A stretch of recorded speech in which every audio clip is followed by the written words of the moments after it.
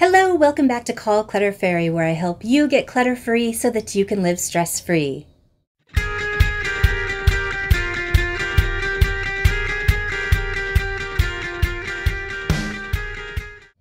In my house, there seems to always be these rolls of wrapping paper and cellophane paper, and I never know what to do with it.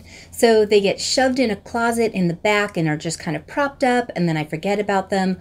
Or I get a trash can, and of course the trash can is always shaped like this, so inevitably it falls over. I came up with this weird tube thing, a PVC tube thing, and I glued it to a plate, so it was kind of working. The problem is I can't fit everything in here, and it's still kind of an eyesore. So I saw a hack on Pinterest, and I thought I would try it out. And that is using an over-the-door shoe storage. Now, I know what you're thinking.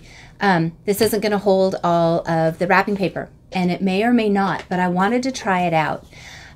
Because I come across clients all of the time that are trying to find a solution to organize this and keep it in a craft closet or a wrapping closet. And so this is what we're going to try today, and we're going to see what we think. So this is just an over-the-door shoe organizer. I picked this up at Target. I think it was $8.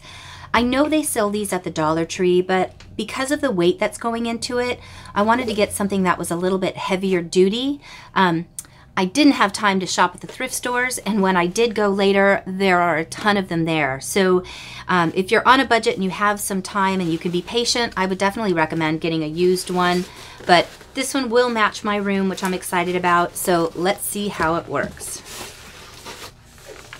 So the Pinterest picture that I saw had slits at the bottom of each of the shoe holes, and then the tubes just slide all of the way through. So the first thing I want to do is lay out the shoe rack and see how long it really is compared to the length of my wrapping paper rolls, because I would love to keep a couple of the tops loose or empty for ribbon. Wow, this is really long. I'm impressed. So down here, let me show you. Down here at the bottom, it has this nice big pocket. And I think I'd like to keep that open for spools of ribbon, some bows, some gift cards, and things like that. This particular one has two bigger pockets for, I'm assuming, bigger shoes. This is where I'd like the base of all the papers to go so that it has more room. And then I'm going to start slicing through just the bottom of these shoe sections to slide them in. And that way the length doesn't matter at the top. So here is my first roll of cellophane. I'm just using the first 3 to see how that lines up. I might vary the sizes. Now in my area, I have a lot of this contact paper because I use it on my Cricut. Every time I see a solid color at the dollar store, I grab it, and this works just fine with my Cricut doing the stenciling. So that's a little hack for you. It's a really inexpensive way to do it. So if you ever see these rolls of contact paper and it's a color that you like, go for it. These I am probably not going to put in here. I'm not really sure yet, so I'm going to set these aside for right now. And I'm going to fast forward through the rest of this just so you're not seeing me go step by step. Really quick, I am using rubber bands on some of these little spools, but if you don't have a rubber band around, everybody has empty rolls of toilet paper. Slice it down, and it is a perfect holder for your tubes of wrapping paper to stay closed, and they can easily just pop off afterwards. You can also do this with a paper towel roll. Just cut it in half and make it the size you want. But these are awesome. They expand and will easily slide and keep your rolls closed. Here's another question for you. When you guys have scraps, do you roll them up and put them on the inside, or do you keep them as a separate thing? I'm just curious. Leave me a comment below. So here's how I have it laid out so far. I've got the tall rolls all to the side, and it looks like they are going to need 2 of the shoe sections cut, and then they will rest in the bottom one. These middle range ones, it looks like I'll need to cut one shoe section. And then I did decide to put my contact papers in here because they are just way bigger than my Cricut vinyl rolls that I buy. If you have a Silhouette or a Cricut, they're super tiny. They're 12 inches compared to the transparent, the contact paper rolls. So I've decided I want to go ahead and keep these in the bigger section so that I remember where they're at, keep them together, and they don't get dog-eared. When I was keeping them in that tube, the bottoms, I didn't even realize this, were really getting beat up at the ends. So I'm going to try this. So they will only need one. I won't even need to cut it. So I'm going to keep the clears together. I'm going to keep the colored ones together, and I'm going to keep the black that I use the most often together. So let me slice these up and I'll show you what it looks like as a finished result. So I've got the first pocket here. I made a snip, and I'm not going to use a knife because I don't want to go through both sides. I am just carefully going along the bottom seam with my sewing scissors. And it's actually very easy to cut. And then it's got this little folded over edge. I am cutting backwards on that to expose the bottom so that this is a whole open area. Do you see that? And that way it's going to go through that shoe pocket and rest in the big bottom pocket. Because this is so long though, I do need that second section so that it doesn't flop out. So that's what I'm going to cut right now. So hopefully you can see this. I'm just going to make a cut in the first fold as close to the bottom seam as possible.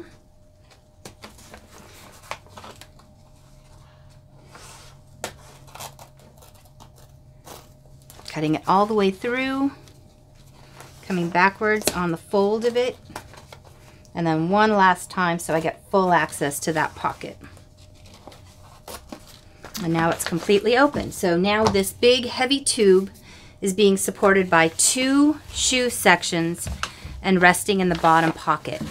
I think I'm going to like this.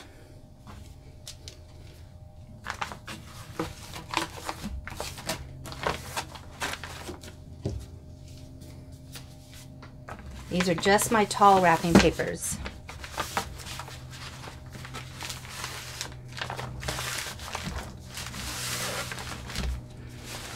All right, I got 3 tubes in there. I could probably get a 4th one. Yeah, I could easily get a 4th one.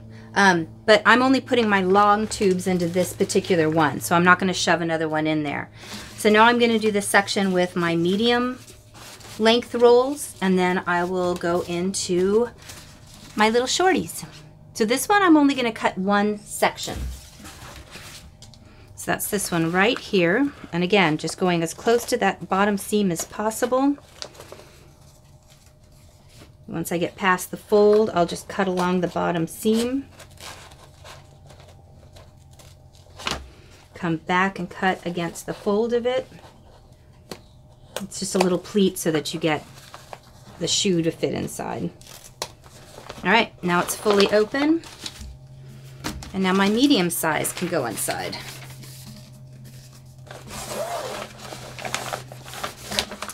Yes, I think I like this.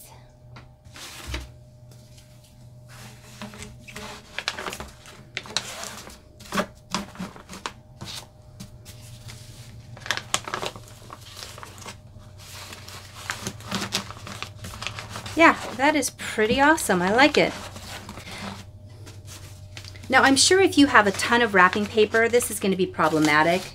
So I got 5 rolls into this one, and you can see there's still room in this section. So if I had a small scrap, I could probably just put it in at the bottom. I don't know if you can see that, but I'm not too disappointed with this. Yeah, I'm pretty happy with it. I do think that if you have those big giant rolls that you get from like Costco or Sam's Club, you're probably only going to get one of those rolls into each one of these. But if you just have your normal everyday wrapping paper in one and maybe your holiday wrapping paper in another one, I think this would accommodate about 30 rolls per shoe side, and you could back them up or put them back to back and put them into a hall closet, or hang them in your garage in the off season when you're not using it, and I think it would be pretty good. So I'm actually pleasantly surprised with how this is working. So let me just do the little contact papers and see how it works when you stand it up. I might opt to go ahead and cut it after all. And I still have this whole bottom section down here for the folded wrapping paper or for spools of my curly ribbon. I'm going to use the top section that's still left over up here to put my scissors in and to put my tape in so that I can see it, because this bottom section down here, I'm pretty sure if I can't see into it, I'm going to lose my tape and my scissors, so I want those visible. So when I hang it up, I really like how it goes through and how it stays together. The one in a single pocket, that's not going to work for me. So I'm going to go ahead and slice here so that it goes all the way down, and I will have to reach into it because it is shorter than where the axis is, but I'll still be happier that they're standing up than flopping over. That'll drive me crazy. So give me 1 second while I slice that up and we'll take a look at the finished product. All right, I'm not hating this. I was able to go get my holiday wrap, which I did not have in that tube that I had made previously.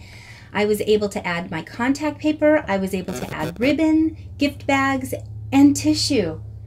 And I also have, ooh, Domino saying hi. I also have my scissors and tape in here. So I'm gonna pick up the tripod. Forgive me for just a second. So in here, I have the leftover areas. So I put my curling ribbon, and I still have an empty packet over here. I have my little wand. I love these. It's like a corsage, and the tape just pops up. They're single size. I find them at the Dollar Tree. I have my scissors. I could add other scissors in there if I want. And then here's the big long tubes, as well as my shorter tubes. And then down here at the bottom, ooh, I just bumped you, I'm so sorry. Down here at the bottom, I have my gift bags, and I have my tissue paper.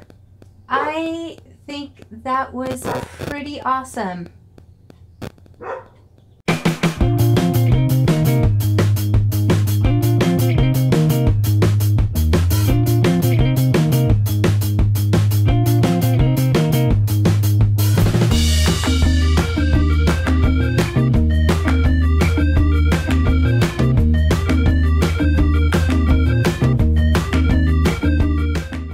Well, you guys, that's all I have for today. Let me know what you thought about this hack. You know, I see great ideas all of the time on YouTube and on Pinterest, and I always want to try them out before I make a suggestion. So let me know what your thoughts are on this. If you have a great system for organizing your gift wrap, I would love to see it.